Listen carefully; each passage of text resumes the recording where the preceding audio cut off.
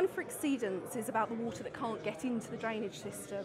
So it's about looking at the water that's kept on the surface and the flows, where the flows are routed and where those are routed to, and trying to manage them as safely as possible. It's about reducing risk for flooding.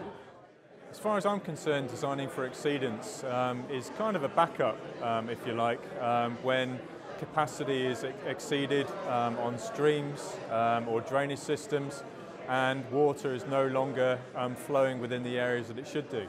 But I think it's also something slightly more than that, in that sometimes it can actually be a cost-effective solution to help protect a community or even a small number of houses from floodwater. Designing for exceedance for me is that we manage water, stormwater that comes out from drainage on the surface. It could come out from drainage even when, because inlets are blocked. But when that water's on the surface, we then to choose to manage it rather than let the exceedance manage us and the impacts that actually causes.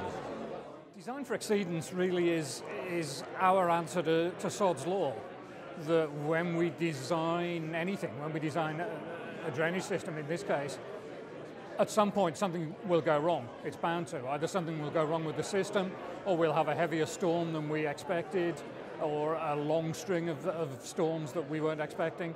And design for exceedance is just thinking about what's going to happen in those circumstances and making sure that it doesn't go catastrophically wrong, that we know what's going to happen and that it's not going to cause people damage or disruption.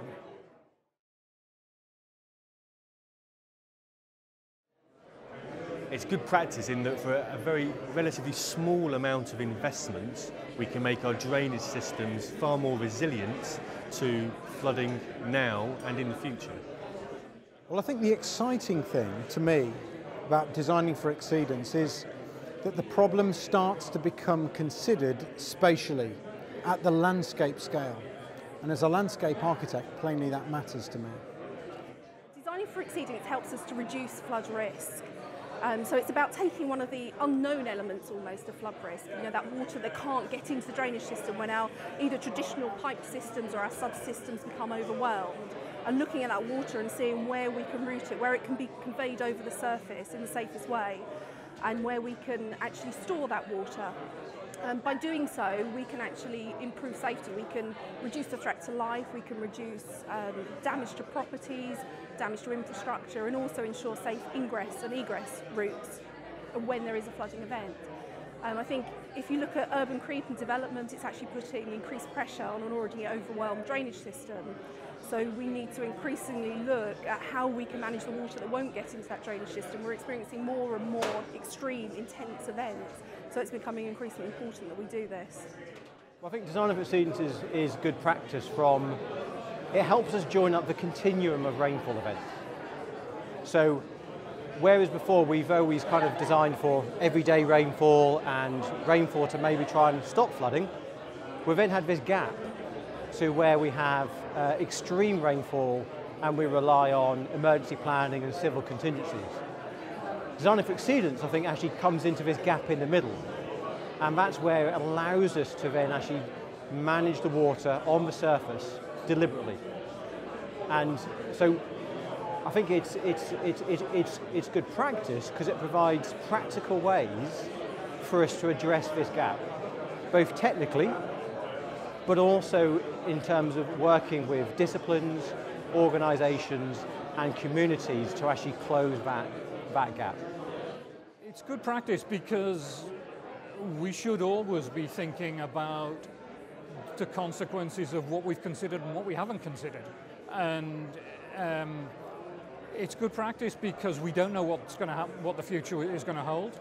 And if we don't think about design for exceedance, then we're potentially leaving open a gaping hole of consequence for the community that we haven't even thought about. So thinking about designing for exceedance is an essential, really. What we then do about it depends on what it's going to cost and what benefit it's going to bring. But you've got to at least think about it for every project.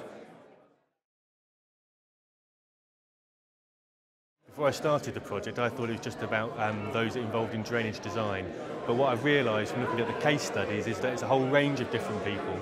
So number one, communities need to be involved because they are the people that live and work around flooding. And it's anyone that's involved in managing and creating open space. So that could be parks and gardens, highway authorities, architects, landscape architects, and I'd also say those that are involved in new development. So that might be developers, house builders, and of course local authorities that are making decisions on new development. I think there's a number of people or organisations who need to be involved with designing for exceedance.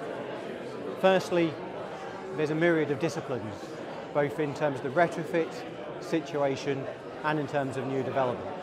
So retrofit might, for example, be a drainage engineer and a highway engineer working together to manage exceedance on the road, manage risks that actually may come from that, and how to mitigate those risks. So, for example, being able to provide a way to drain to actually drain the exceedance once that actually stops, and to actually stop water ponding for long periods of time, so we can drain away and then we're not worried about the risk of ice forming.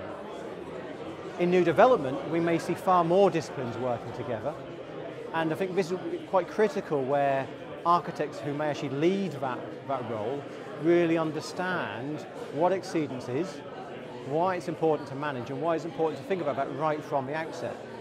But then you have all the other disciplines coming together. It could be urban design, it could be landscape architects, it could be highway engineers, and bringing all those people together to be able to actually manage exceedance. And if we all understand where each other's coming from, then we can assess the risks and mitigate them appropriately.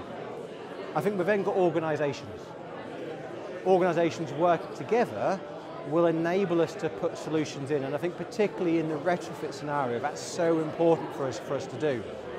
Because it might be flooding from a water company asset, but it then falls on the local lead local flood authority to then actually try and actually manage that exceedance. So working together to really understand, maybe sharing data, becomes so much more critical. I think finally, but maybe most importantly, it's how communities can become involved.